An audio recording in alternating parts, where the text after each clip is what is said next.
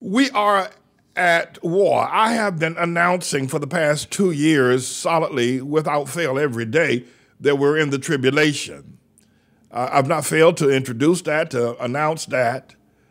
But we are now, as of the 24th of February, the year 2022, now 14 hours into what is the actual shooting world war. And I want to call this particular teaching the bear hug.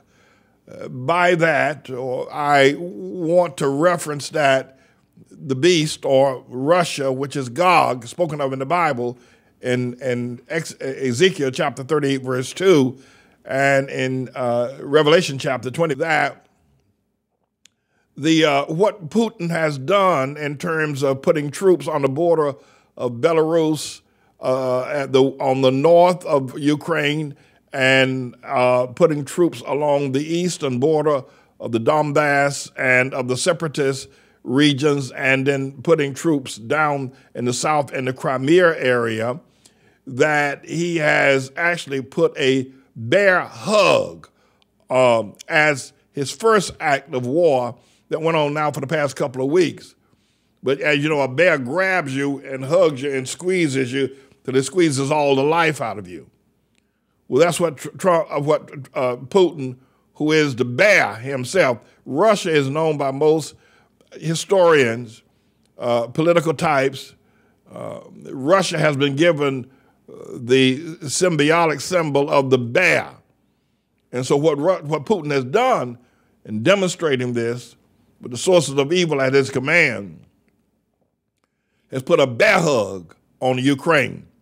But I want to announce that that bear hug is on the West, including America. We'll get to that a little bit later on. But I also want to state that we have been teaching about Gog, who is Russia and the beast, and Magog, who is China and the dragon, and Vladimir Putin, who is now the incarnate beast, and Xi Jinping, who's now the incarnate dragon. And we have been alarming the world from our church here in Harlem that we are in the tribulation.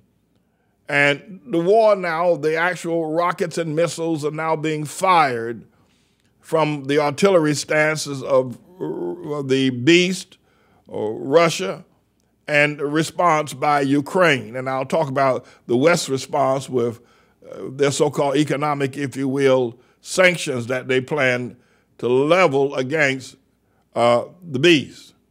But the other thing I think is very important here, that you've not heard anyone on the news, not in the newspapers and the major carriers, the major networks, the major cable networks, none of them will associate what is going on now in Russia with the beast or with Gog as prophesied in the book of Revelation, or prophesied by Jesus in the book of St. Matthew, chapter 24, where Jesus said there will be wars and rumors of war. None of them references, none of them associate what is presently happening as being prophesied by Jesus.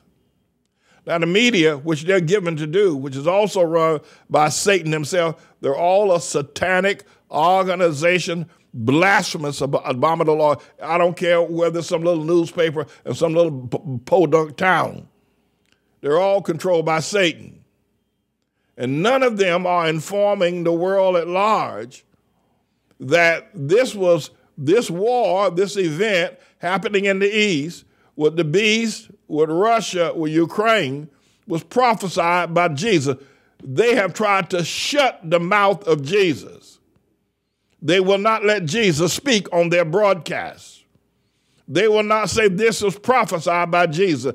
They have shut the mouth, they have silenced Jesus on their broadcasts. They will not tell the world that Jesus foretold this. And it's been written by Matthew in Matthew's Gospel, chapter 24, and by John the Revelator in John's Gospel, and the book of Revelation, chapter 20, 19 and 16, several chapters where John the Revelator talks about the beast.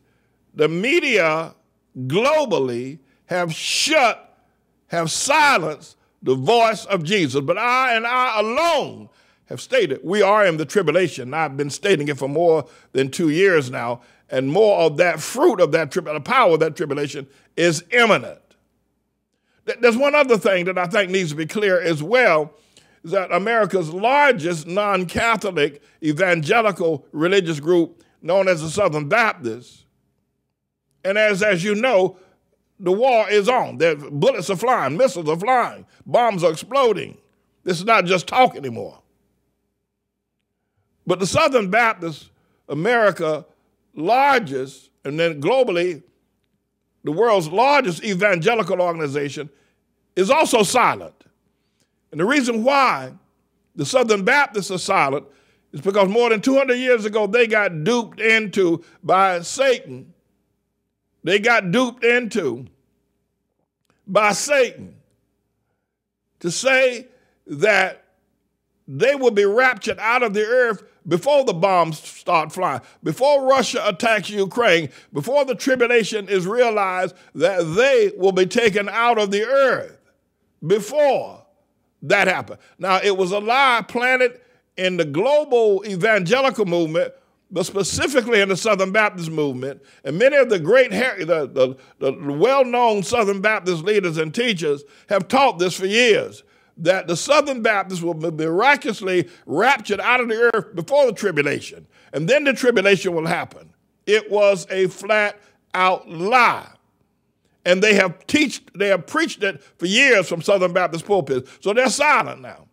They can't say this is the tribulation, because to say this is the tribulation, they would have to say that they made a mistake by saying they would be raptured out of the tribulation, with all that business of left behind and the rapture and 1 Thessalonians chapter 4, verse 17, all apply to them.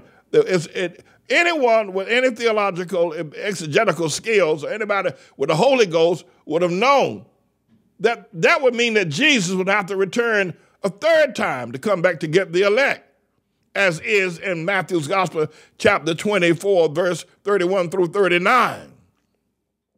Any person with any exegetical skills or any Holy Ghost would have known what the Southern Baptists have been preaching and crowing about for the last 200 years was a flat-out misapplication, if not bald-faced, blasphemous lie. So they can't say that. So the world is in the tribulation, but the world media is silent. Nobody's talking about Jesus.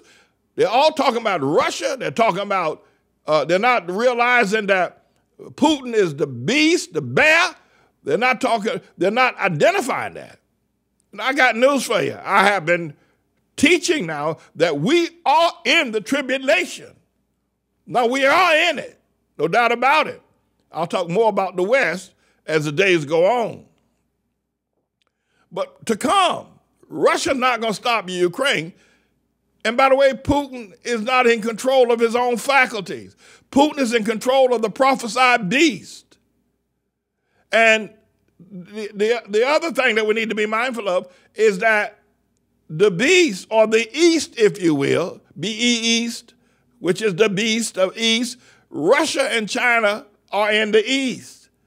Europe and America is considered the West. This won't stop here.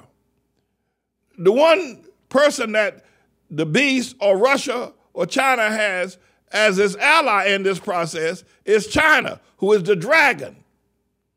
Now, China has reconstituted the dragon and given him life and worship in China as a supreme in their mega godless, mighty godless statue.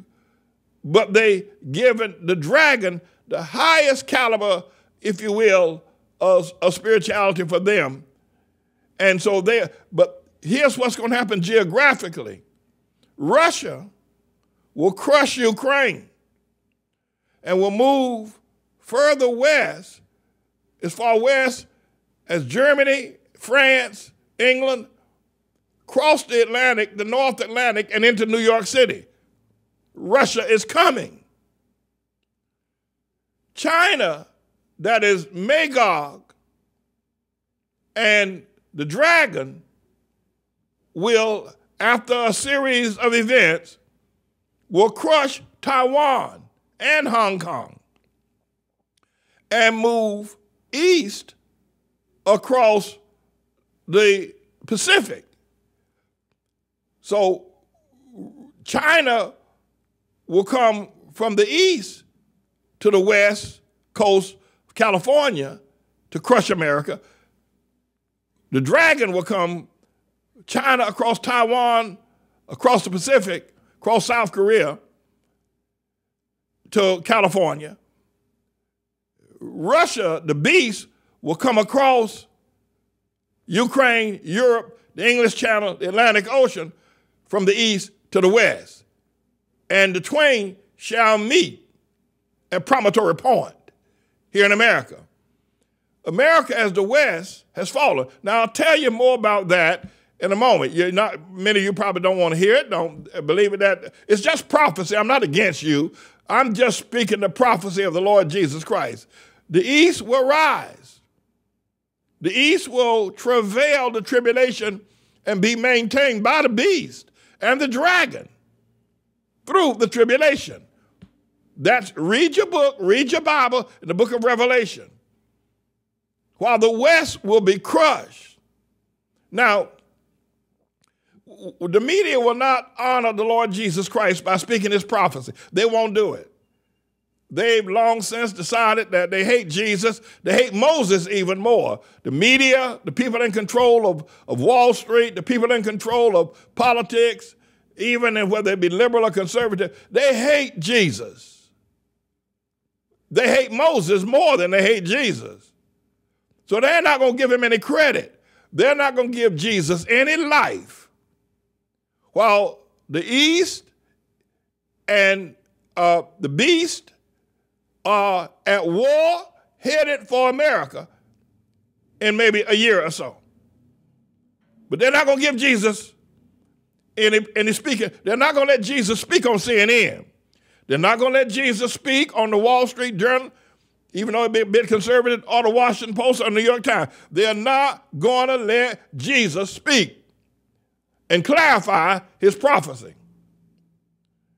This world, this is a world war, if you don't mind my saying so. And the bear hug, you can call it what you want, but if you go back and remember the days of the graphic, going back just a few days ago, the graphics of the Russian troops on the border of Ukraine from Belarus in the north to Crimea in the south, the Donbass area in the east, it was a bear hug. Russia is the bear. Ask John Kennedy and his dealing with Nikita Khrushchev. Or ask the president prior to that and dealing with Stalin or with Boris Yeltsin. Or ask Reagan and dealing with Gorbachev. Russia is the bear. So Russia put a bear hug on the Ukraine. Now, some people say Robert E. Lee was the greatest general ever, strategically. Patton was a great general. And they all, MacArthur, a great general. I'm not here praising Russia. I'm not doing what Donald Trump did. Now, God forbid.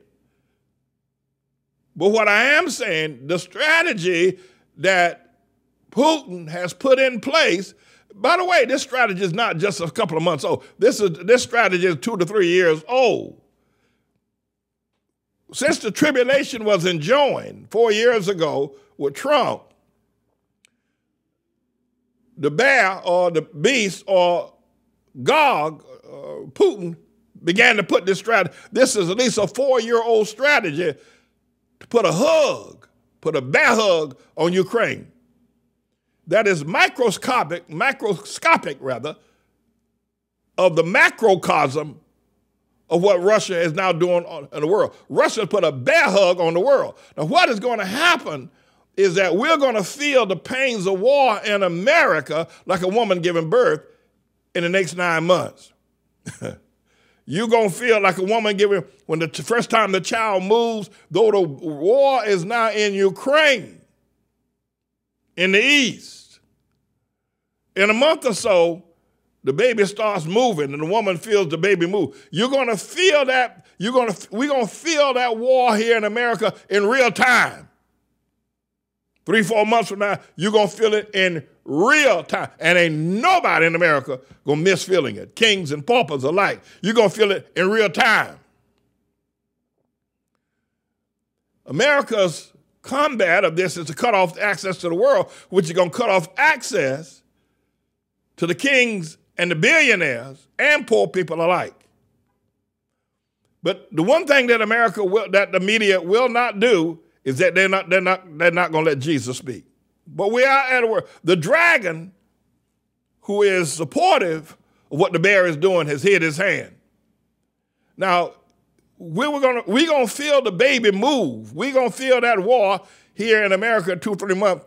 It's gonna hit America financially within the next couple of weeks and stretch out across a summer from hell. And we're gonna feel it. And there's nothing you can do to protect yourself. This is all prophesied by Jesus. I'm not saying throw your hands up and but you need to throw yourself on the mercy of Almighty God and His prophecy. But ain't nobody going to stop this. You're not going, I don't care how many soldiers you put in Poland or Hungary or wherever, you're not going to stop it. How many sanctions you put against the bear, against Putin, you're not going to stop it. This is Jesus, understand. This is Jesus, understand. This is a prophecy that's 100 proof aged in Scripture. This is a prophecy, the tribulation. And what we see happening now is a prophecy, 100% proof, aged in Scripture. This is the real deal. This is it. We're seeing Scripture unfold before our very eyes. By we, I mean those of us of the elect, those of us who are predestined, those of us who are carrying the burden of the holy and the righteous. The rest of the world, they're as blind as bats. And you can't even talk to them about the tribulation. They think that somehow or another that America is going to be able to withstand this. They're wrong. America is even divided along these lines. Trump, Fox News, and MAGA people are supporting Russia. They are. The Dems, the liberals, Biden, the LGBTQ are supporting Ukraine and everything in between. So America's divided on this issue. We're not united. And rightly so. But America will not, her days, and I'm not un-American. Let me say this. I'm not un-American. I love America. God bless America. I love America. God bless America. Land that I love, stand beside her and guide her through the night with a light from above, from the mountains to the valleys, to the oceans, to the valleys with grain. I love America, my home, sweet home. Let's be clear about that. I love America. Yes, sir, I'm a flag waving, apple pie, take me out to the ball game. But her days are gone. And I'll have more in the weeks coming teaching about why her days are gone, but it's over with. The East will overthrow the West. That's just Bible, it's just Jesus. And, I don't know if there's anybody in these major networks, cable networks, have the understanding of the Bible of the tribulation. Maybe they want to talk about it, but the editors and the owners of these platforms will not let that message about tribulation, will not let Jesus speak. They don't want to hear from Jesus from this and so that some might be so constrained that they're not going to be able to they won't let Jesus speak. But Jesus is speaking here at ATLAH.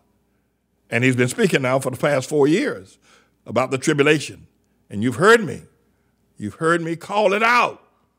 Let me take the time now to thank all of you who did not call me a quack or a false prophet or a crazy preacher in the streets of Harlem. When I said that we are in the tribulation, when I said that it's Donald John Trump's responsibility to trigger the tribulation, you don't have to attribute it to them as good or bad. That's not here and there. It's just a prophecy. It's just a prophecy. It's of the Lord Jesus Christ. I mean, it's like Judas, for instance. Jesus said, one of y'all are going to betray me. That meant that Judas was the world's worst person. By the way, I'm not trying to clean up anything for Trump. I'm just trying to give you a greater breadth of the length and the stretch of the prophecy that you are not going to hear from St. Patrick's Cathedral or from the Vatican or from the High Holy Vatican of CNN, or the Vatican of Fox, or the High Holy Vatican of MSNBC, or Washington Post, or New York Times. You're not going to hear from those citadels. They're not going to let Jesus speak. Perchance, if they did, some of you might repent and be converted and saved before the West sinks into the sea of the Gentiles as prophesied in the Word of God. However, thank all of you who've not deserted me. Thank you. Thank you. At times I felt like I was standing alone. At times I reached out and cried out to Jesus, where are you? Why? At times things got so bad, the LGBTQ group pressuring, coming down on me from every aspect they possibly can. The media crushing me. The time I cried out, my God, why hast thou forsaken me in the darkness here of New York City, left me alone without a friend to come to my aid? As I cried, we're in the tribulation. ATLAH, that's what God said. The land where the people shall walk barefoot because the land is holy ground. And yet, the Lord stayed with me, and you did too. Thank you. I'm James David Manning, everybody. I'm the Lord's servant.